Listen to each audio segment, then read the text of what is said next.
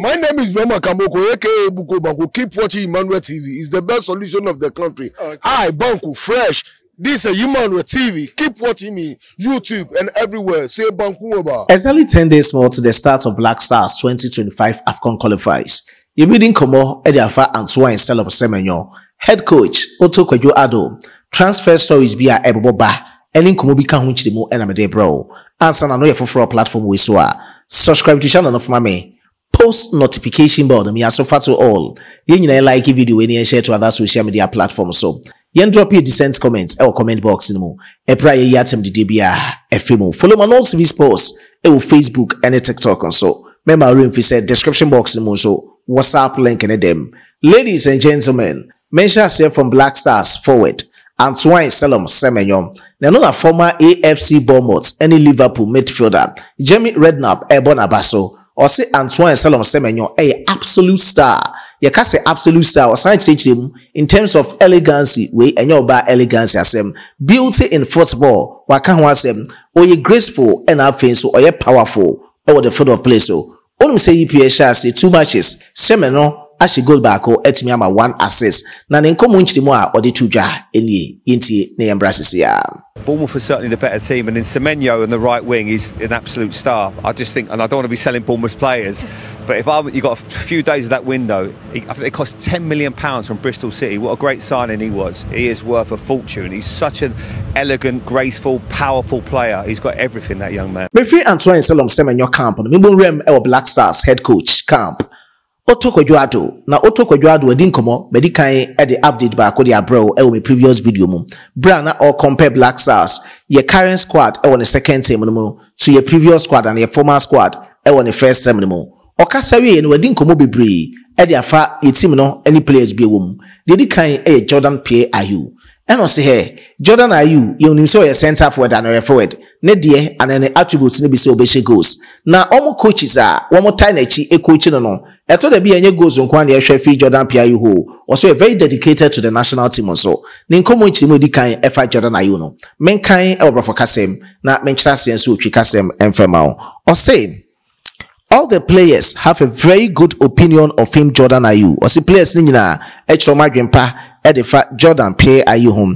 He's always disciplined, always shows up very dedicated to the national team, and that is his job. Debiano bibia mu a oba no odemo sonko kra obuomu ene nim dia odebebo national team no nti na ekire se ono so na adwuma oye as a footballer and as a good eni no ejina sa Otto aso say sometimes and maybe people don't see this. As I know, they expect strikers to score. Or say to the beer, and Crofobia almost said, Bibiasa, or football. The moment you're not say, as a footballer, ultimate science goal, in a sense, I know the most difficult aspects in football. And I said the most difficult thing in football is to score. Pep Guardiola and a Casa Seminole. Now, in community, more decided to us, you know, say, when he doesn't score, he does a good job. And especially good defensive work into one shot or Jumadin, especially Seboa Efa Switch the honey at the end of the year. Jordan Pierre Ayew ejimo obranim, closing down gaps, winning deals, running and pressing. Nina idea Efa Jordan Ayew home. Even if he doesn't score, I think for me and other coaches, we see the benefits of him. I was happy for him as he scored. Was it now? He's very happy. Emma Jordan Pierre Ayew say nanwada utimebo hat-trick Emma noma itimi san course ye eye ono Otto Adwo'S na ekasa e dia fa Black Stars forward Jordan Pierre Ayew hum we ye okasa say na return to the Black Stars as I said the second time you know na ni etimi asan aje na obem no or very blessed because edentia ni nyina ejina say place ekuta yen e Black Stars no mo very talented it's ni nyina ka ho bi ni nkomo nchiremu e FIFA TV so name or say it's a good feeling. I knew most of the boys from the last World Cup, but it's also good to see new Ghanaian talents coming up. It's very interesting to work with them. So it's been good seeing them. Or say a very interesting say ono mo yadwuma say nije wumpa na yepa say ono wom ebom na say huom e wom dwumadia wom edi mum.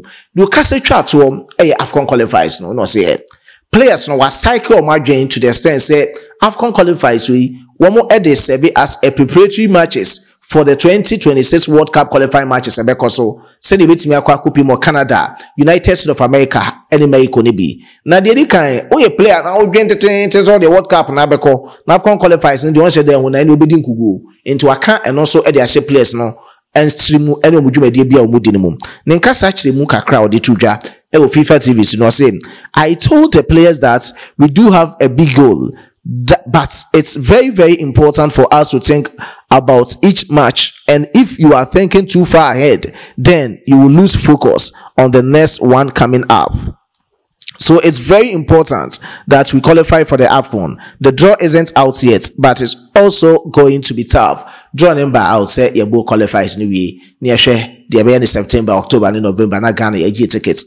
Ekupimo 2025 Afcon tournament so. Ewo Morocco ni muwia na chese bebo also 21st of December 2025 next year ekosi 18th of December 2026 next 2 years since ni ahwe Ghana group ebekom ni ade prepare yi akopiemu ewo World Cup kese na sekwa bias World Cup de beko Afcon nse beko nti Ghana ye nyine for do ene ahofama enta team na chi emenoma intimi san enkosi nti no ene otoado nkomode atodwa na yenhwe the latest transfer updates a eboba dedi kan about Salis Abdul Ahmed.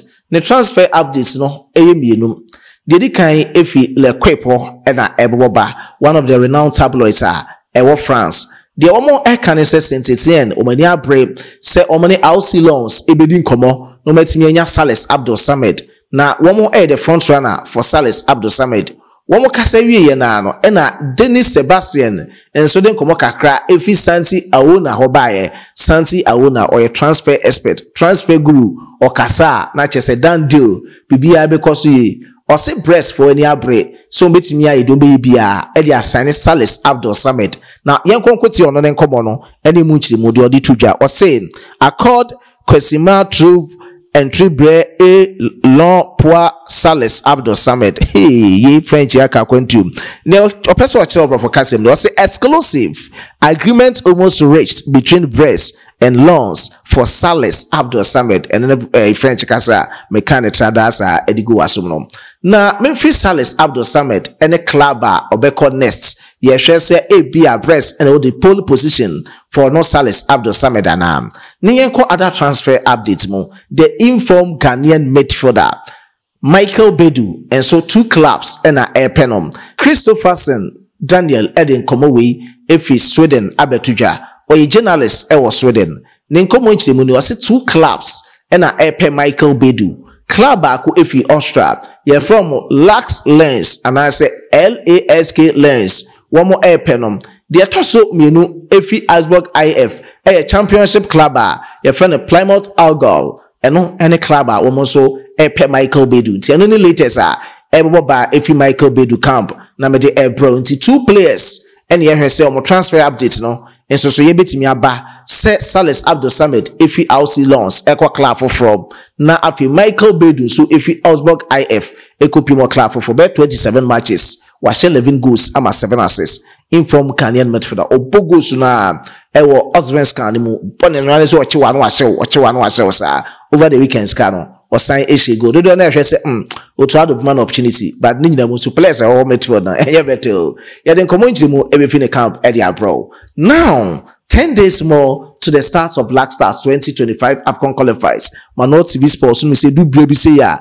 Dia kosubia no sesempoa teku anadama ebebo rem ya twen ya dia bro e wa fidikase so. Medin komo bebre e dia fire squad lesson ho achirechim die ntia yesusu se players bi ho a Otuado select wom no mo kopimu e wosa Afcon qualifiers we mu ya hwe new players bi betimi a join him ya be hwe goalkeepers ya hwe strikers ya hwe wingers ya hwe midfielders ya be hwe defenders ye chemu mienu ya hwe laterals and ya hwe center backs enne ye close ye docket no wa opemu nchirimu bia no oko comment box ma me pini die ntia ye select player bia e wo channel we so e dia ma e wo comment box mu wa open bro for kasem so say ye trace ye tank na from the local dialect to English language mesa ko chirichiri mu e wo sports fella e dia ma ho bro nko a e na ye ka enti 26 players we e na mesusu say Otto Otto san from we men chirichiri mu bi asa emfa emau na ansa na no nkomo na ye de on MS yetime hwehwe dwumaku ani dwumadi a wo mo beboa yen em ya pampa matimi afu ya pampa mapache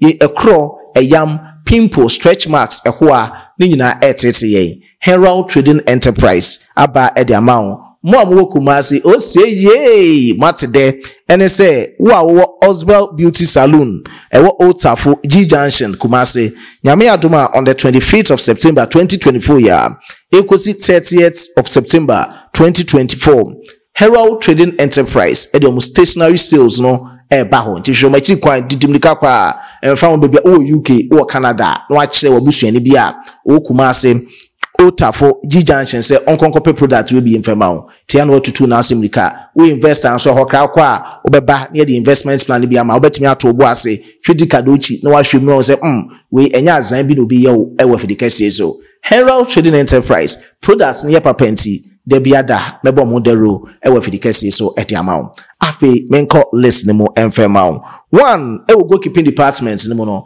me hwe 3 goalkeepers Lawrence Atizigi Usina Kain Edema St. Gallen Joseph Luke Wallacott Usina Kain Edema Crowley Town Ewa championship ne na third choice no and the Asterisk na the aton and obey 3 goalkeepers and amede omudi aba Frederick Asari David Akologo Rome Jaden Owusu Odro and Joseph Tete Anan goalkeepers amisusu said third choice no Fatau Dauda and Otuado ne technical team no omo betimi choose mu baako defenders 8 defenders and ametonsa ede from Tariq Lamti so you fully fit Usina Kain Edema Brighton Hove Albion Ali Duseidu Stade Rene Gideon Mensah AJ Oze onene de me de Asterisk ede ato hom and Ebenezer Anan on also me de Asterisk ede ato hom sa 2 left backs Baba Rahman so Japan so besia kan de maka na biwa obetimi yi baako Gideon Mensah early September dan ho beto no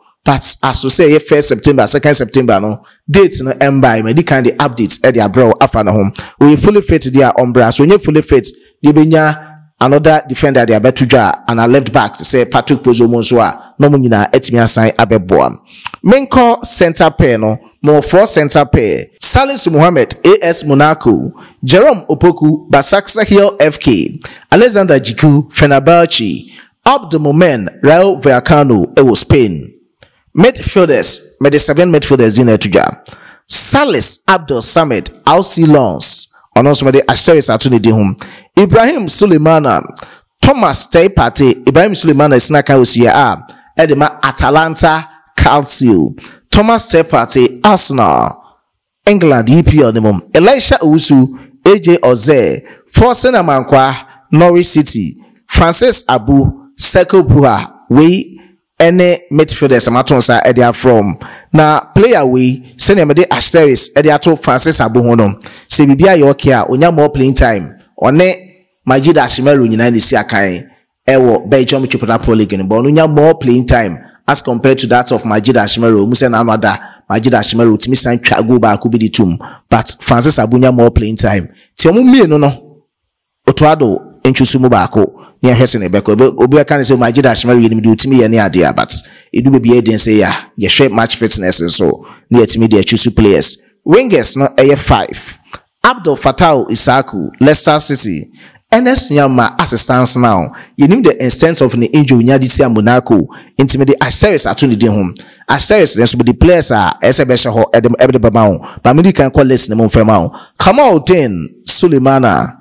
Joseph Painter Kamaldin Suleiman is Nakai Edema Sadamti on also Asterisk Edani Dihon agents on also pick up injury Oberetene Nyame Atoma 28th of August 2024 ye hwe nim say Wednesday obeba back no abeboa Black Stars Joseph Painter Sunakai Edema Eli Galazi Ibrahim Osman on Sunakai Edema Feyenoord into Asterisk media tour for NS Nyama should be either Osman Bukari and I say Augustin Boache sounds to the same thing for Kamaldin so nye fully fitter Osman Bukari and our guesting Boache omumu baako ena intimenshare sa listen mum e wo bibia me de Asterisk ne eto ye no strikers no A3 Jordan Pierre Ayew Leicester City Inyaki Williams Athletic Club and Athletic Bilbao Antoine Selom Semenyo AFC Bournemouth menko listen mu bio enfema Lawrence Atizigi St. Gallen Joseph Luke Wallacott Crowley Town Frederick Asari David Akologo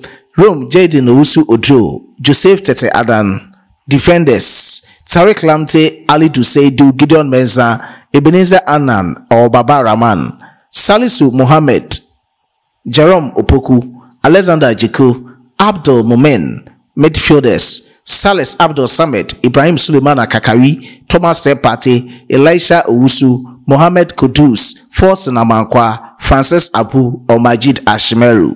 Wingers, Abdul Fattah Isaku, Enes Apianuyama, Osman Bukari, or Augustin Boache, Kamaldeen Suleimana, or Osman Bukari, or Augustin Boache, Joseph Pinto, Ibrahim Osman, strikers, Jordan Ayew, Inyake Williams, Antoine Selom Semenyo. Medwesi ha, Kwame Esidu Etamechi, Dominic Edizane Tamdosno, Emre Pemu, Mema Special Shoutouts. Bye bye.